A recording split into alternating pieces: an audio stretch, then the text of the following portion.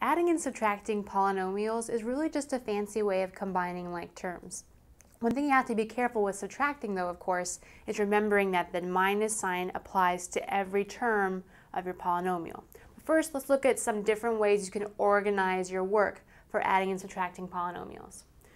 One way some students like to do is to arrange their work vertically.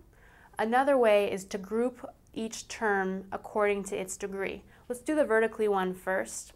You're asked to simplify this polynomial plus that polynomial. Notice these are actually two trinomials. Trinomials because they've got three terms.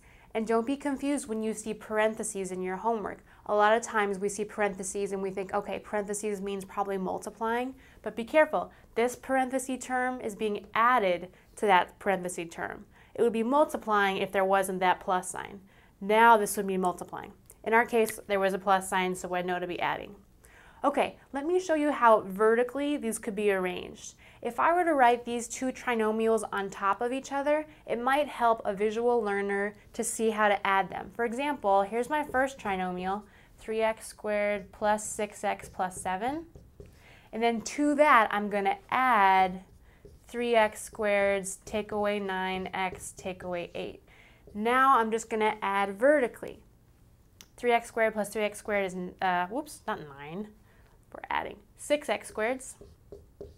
6x take away, or plus negative 9x is take away 3x's.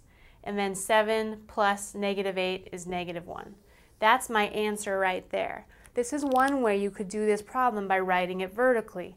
Just be really careful when you're lining up things that you line up your x squareds with your x squareds, your regular x's with your regular x's. Also, if this had been a subtraction problem, be really careful when you write it that you remember that this minus sign would apply to each of these terms. Let me show you another way to do this problem. Notice this in blue here is the exact same problem as this guy here. I'm going to do this exact same problem another way. And here's how the other way works. When you're grouping these problems grouping these terms according to degree, remember degree means the exponent. So if I look, I'm going to be looking for all my x squareders. I have 3x squareds and then 3 more x squared, so altogether that is 6x squared. That's going to be the first part of my answer. Then I'm looking for my regular x terms. I have 6x here, take away 9x, so altogether that's negative 3x.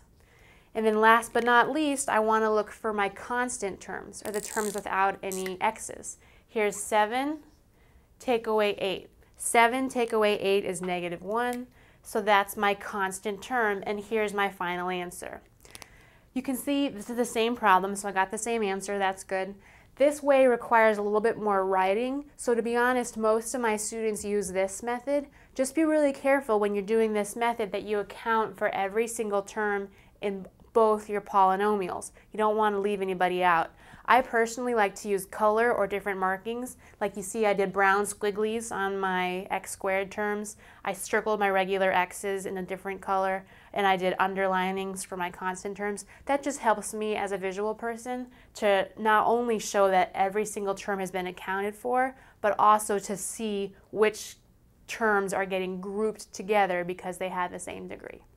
So when you guys see these kinds of problems, adding and subtracting polynomials, it's up to you if you choose to rewrite it vertically or if you like to do this grouping according to degree. Either way is fine. Just make sure you're really precise with your positive and negative signs.